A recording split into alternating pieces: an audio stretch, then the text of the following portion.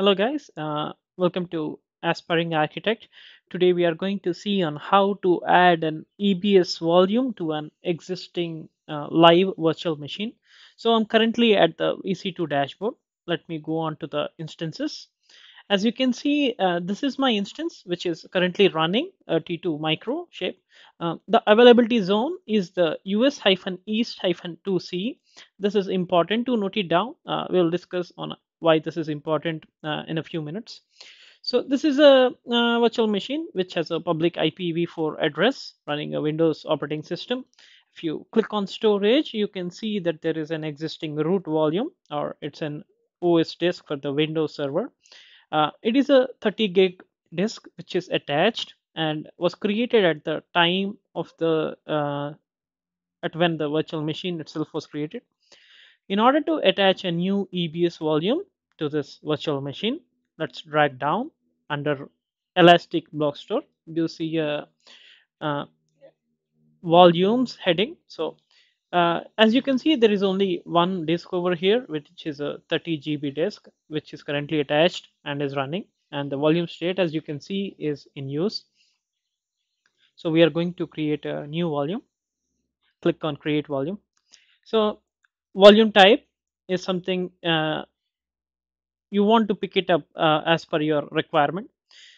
If you want to know further on why we have multiple volume types and what is the cost associated with it or the performance, please let me know in the comment section and we'll have a separate video.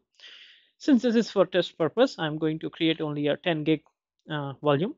The IOPS is automatically selected depending upon the size of the EBS volume you want to pick up. You want to make sure that the availability zone of the EBS is always the same as the availability zone of your EC2 instance, as EBS volumes are actually dependent on the zone where the EC2 instance is located or created. As a live example, say your EC2 instance is in a 2A region, you create an EBS volume in 2C region, you will not be able to attach this EBS volume to your virtual machine since they differ in the availability zone. Once that is done, snapshot ID is optional. So here we are not going to use any snapshot ID.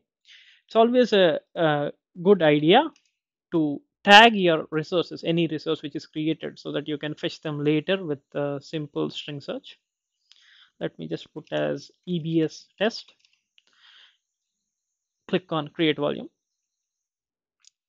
Let's give it a few minutes so that the uh, volume is in available state.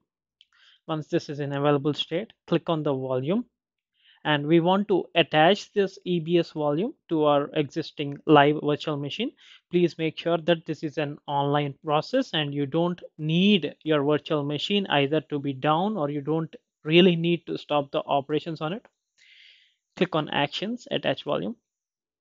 Since we have only one virtual machine, I can simply select it, and I also know the name as test. So it's always a good idea to copy the instance ID before you attach a volume if you have multiple virtual machines like an enterprise environment. The device name can either be from XDF to XVDF to XVDP. Here I am selecting as XVDF. Click on attach volume. So you can see that the volume has been successfully attached to the instance. Do a refresh, and you can see the volume state is currently in use.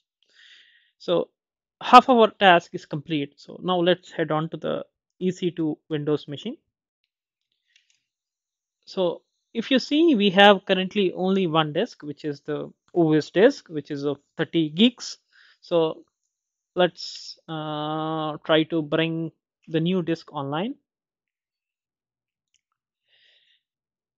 So as you can see, this is a new 10 gig disk which was attached via AWS.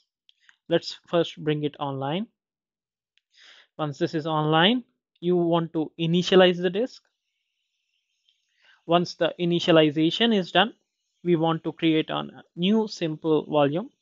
So these steps should be pretty straightforward. We are going to assign the following drive as with the drive letter D. Perform a quick format, click on next, click on finish. So this should bring your disk online. So you can actually check that the disk is currently in a usable state. Please make sure that you subscribe to the channel and give a like if you think this is helpful. And let me know if you want tutorials on any specific topic so that I'll prepare them for you. Thank you for joining me today. See you later.